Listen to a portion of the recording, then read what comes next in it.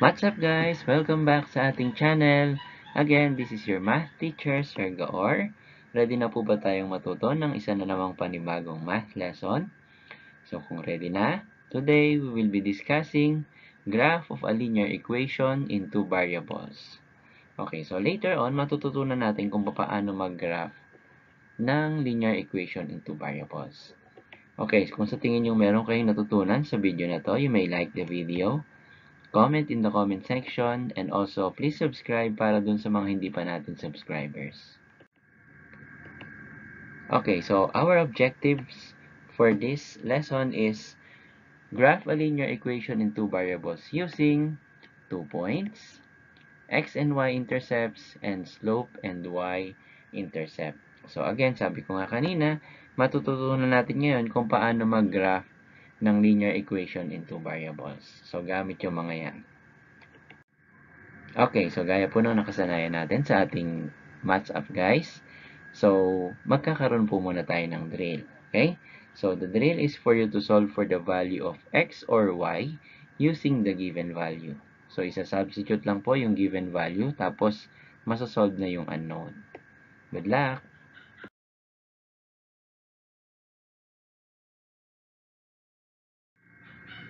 These are the correct answers for our drill for today. I hope you got a perfect score of 5. Pero kung hindi man po, pakireview yung ating mga answers kasi kailangan natin tong simple skills na to para mas madali nating maintindihan yung ating bagong lesson. Let's proceed to our lesson, which is graphing linear equations in two variables. So of course, from the word itself, linear, so ang i-expect nating magiging result dito ay line. Kasi linear equations yung ating ika-graph. Okay, so for letter A, using at least 2 points. Okay, examples. Complete each given table, then sketch the graph. For number 1, we have an equation x minus y equals 5. And we were given a table in which yung given table natin may values for x. So, ang hahanapin natin ngayon yung values ng y for each given values of x. Okay, so if we have x minus y equals 5 and the value of x is 3, so substitute lang natin yung value of x na 3 dun sa given equation. So palitan natin yung x ng 3. And afterwards, we need to isolate y so that we can solve for the value of it. So we have to remove 3. So to remove 3, since it is positive 3, we need to subtract or add negative 3 on both sides of the equation. So, mag-add tayo ng negative 3 sa magkabilang side. So, we have now 3 minus 3. So, 3 minus 3 is 0. So, we were now left with negative y. And then, 5 minus 3 is of course 2.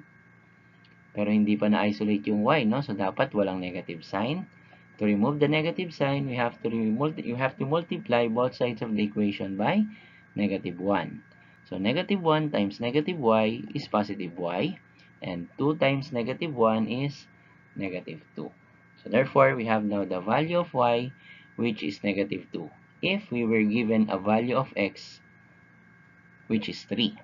So, remember, these are coordinates x, y.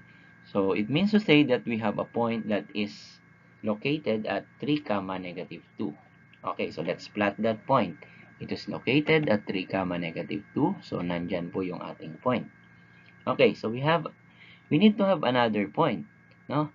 Since 2 points can determine a line. So, kailangan pa natin ng isa, kahit isa pa sana, no? Okay, so if we were given the value of x, which is 4, a value of x that is 4, and then substitute it to the equation, and then isolate again the value of y, we will have a value of y which is negative 1.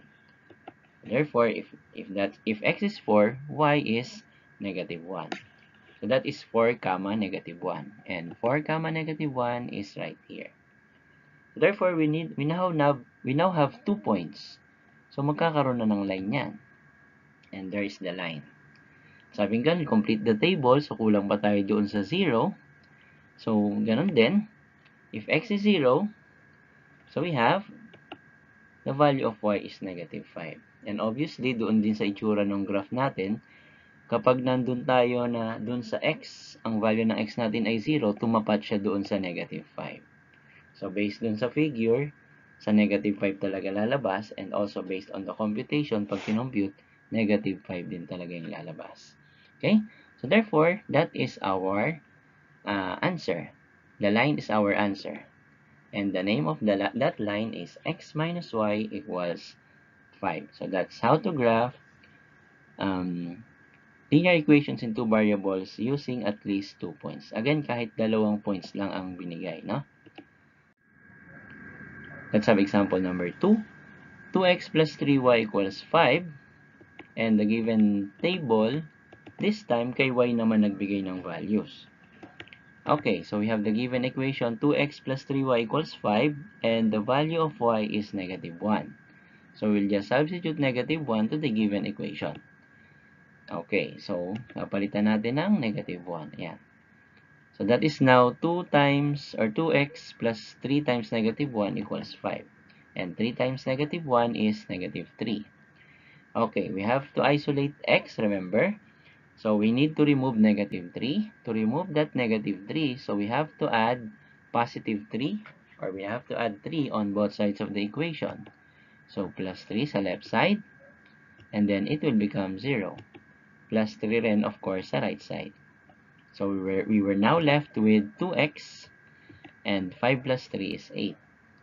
The last one, we need to remove 2.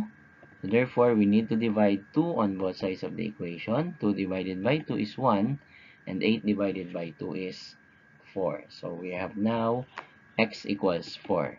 So if the value of y is negative 1, for the equation 2x plus 3y equals 5, the value of x is 4. So therefore, we can have a coordinate that is located at, or we can have a point that is located at 4, negative 1.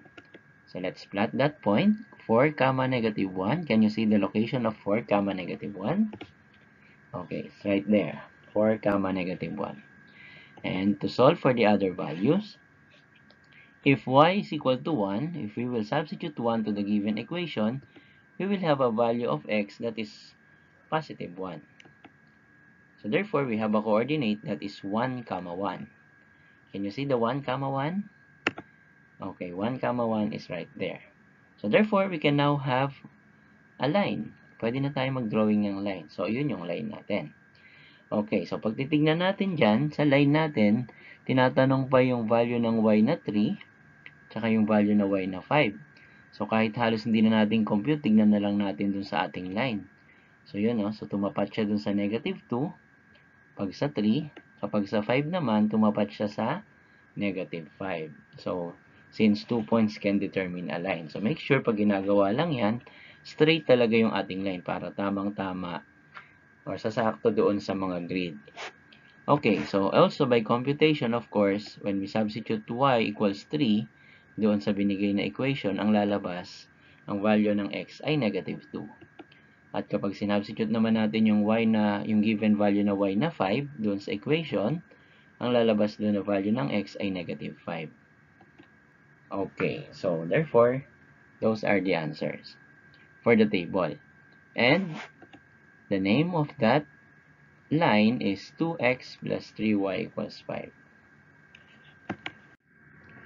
Let's now have using x and y intercepts. Let's take note that x-intercept, which is being denoted by small letter a, it is where the graph crosses the x-axis. Or sa Tagalog, kung saan daw tumama yung graph sa x-axis. And in x-intercept, the value of y is equal to 0. Same thing with y-intercept. It's being denoted as small letter b. Kaya nga po doon sa ating slope-intercept form, y equals mx plus b. Yung b kasi doon ay yung y-intercept. Okay. Y-intercept, it is where the graph crosses the y-axis. Or kung saan tumama yung graph sa y-axis. And the value of x in y-intercept is equal to 0. Okay, let's have examples. Sketch the graph by using intercepts. For number 1, we have x plus 2y equals negative 4. Bibigyan ko lang po kayo ng tip kung kailan the best gamitin ang intercepts. Kasi mas madali sana ito Mas madali lang ito kaysa dun sa nauna nating diniscuss kanina. Okay, so kaya lang, dapat alam nyo kung kailan siya magandang gamitin. Okay, if the equation is written in standard form, yan, naka-standard form na yung ating equation, titignan nyo yung constant, which is negative 4. Tignan natin kung yung negative 4 ba ay divisible sa mga numerical coefficient ni x and y. Kapag divisible siya parehas, intercepts or x and y intercepts ang gamitin sa pag-graph. Let's see, negative 4 divided by 1, so divisible. Negative 4 divided by 2 is also divisible. So maganda ang gamitin or the best nga gamitin ay ang intercepts method. Again, dapat naka-standard form, tapos yung mga numerical coefficient ay divisible or yung constant ay divisible ng mga numerical coefficients. Okay, after identifying na maganda nga gamitin yung intercepts, yung x and y intercepts, mag-drawing ng ganitong table.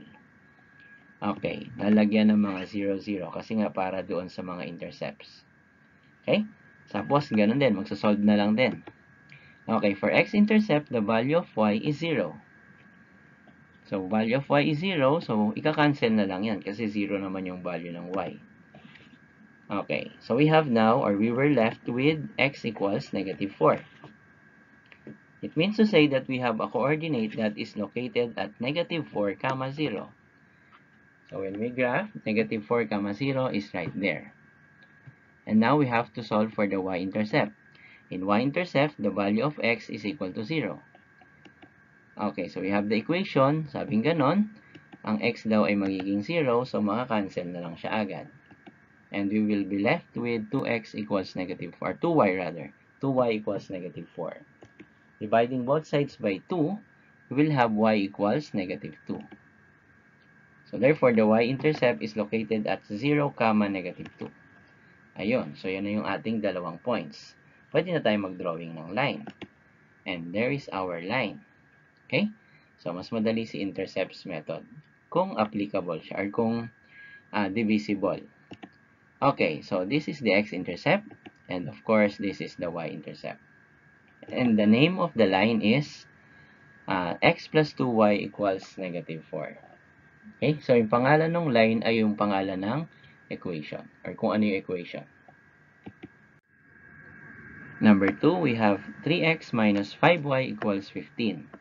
So, pansinin natin. So, naka-standard form siya. Okay, itong 15 ay divisible by 3. Yung 15 ay divisible by negative 5. So, therefore, intercepts method ang the best gamitin.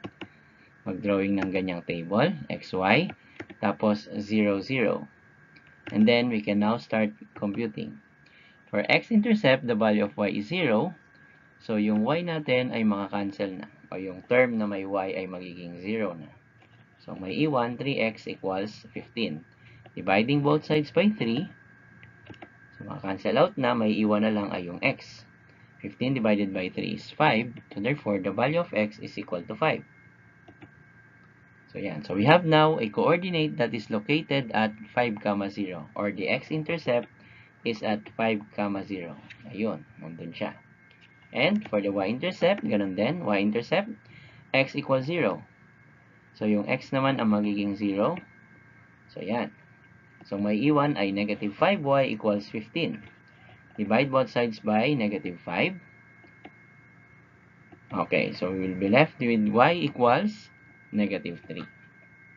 So, therefore, y-intercept is at 0, negative 3. So, nandun siya. So, we now have 2 points. So, mabilis lang i-compute ang x and y intercepts. Yeah. Okay, and the name of the line is yung binigay na equation. So, we have 3x minus 5y equals 15. Let's have the last one using slope and y-intercept. Examples, sketch the graph using slope and y-intercept. Let's try to recall that the slope-intercept form is y equals mx plus b. Pag isolated na yung y, m yung slope, tapos b naman yung y-intercept. Example number 1, y equals 3x minus 4. Maybe you're wondering or you're asking, Sir, kailan po ba magandang gamitin atong slope and y-intercept? The best siyang gamitin kung ang binigay na equation ay naka-slope-intercept form na. Since the equation y equals 3x minus 4 is in slope-intercept form, pinakamagandang gamitin talaga rito yung slope and y-intercept. Okay, so we have already the slope, which is the 3, and the y-intercept, which is negative 4. Okay, so how to do this? Kapag mag-slope and y-intercept, you always start with the y-intercept. Okay, the y-intercept is located at 0, negative 4. So, lalagyan lang ng 0 yung x. Kasi sabi nga natin kanina, in y-intercept, the value of x is equal to 0. So, dun tayo mag-start sa y-intercept. Okay, so it is located at 0, negative 4. Nandiyan na yon. May isang point na tayo agad. May isang point na agad doon sa y-intercept. And then, let's now use the slope. Remember that the slope is 3. And remember, or let's try to recall that the slope is equal to rise over run. So, sabi sa slope, it is the rise over run. So, since it is 3, wala ka namang denominator, we can rename 3 as 3 over 1 para meron tayong denominator. And 3 is the rise. Yan. So, 3 rise. From negative 4, magra-rise ng 3. So, napunta na sa negative 1. And then, magra-run tayo ng 1. Since our slope is positive, therefore, we are going to the right. So, the run will go to the right. Ayun. So, papunta ng kanan, 1 unit. Therefore, nandyan na yung ating isa pang point. So, again, nag-start doon sa y-intercept. Tapos, inalam yung isang point by using the slope. Nag-rise, tapos nag-run. Malalaman na natin yung isa pang point. So, therefore, we can now have our line. Ayun yung ating line. And that line is y equals 3x minus 4. So, ganun lang siya kasimple. Let's have number 2. 4x plus 3y equals 3.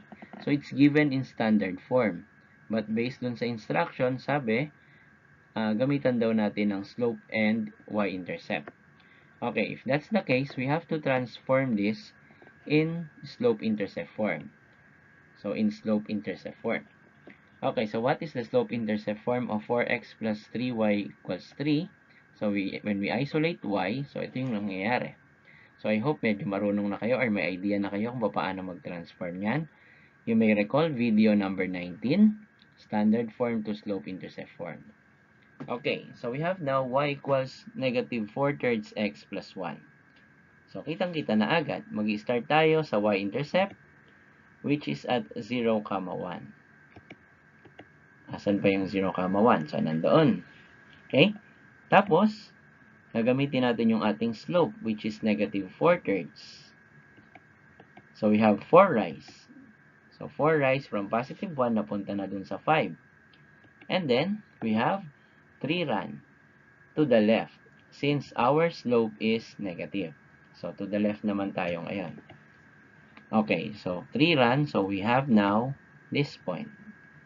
Again, 4 rise and 3 run. To the left kasi negative yung slope natin.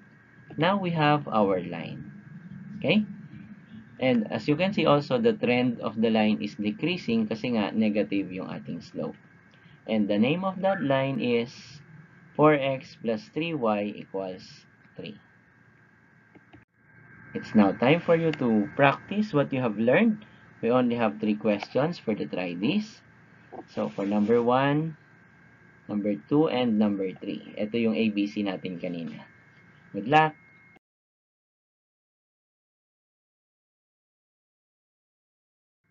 These are the correct answers for our try this. So, I hope na kumpleto nyo yung table at na-graph nyo ng maayos yung inyong mga sagot. Okay? So, I hope you learned something from this video. You may like this video kung sa tingin nyo natuto po kayo. And you may also comment in the comment section. And I hope to see you again in our next video. What's up, guys?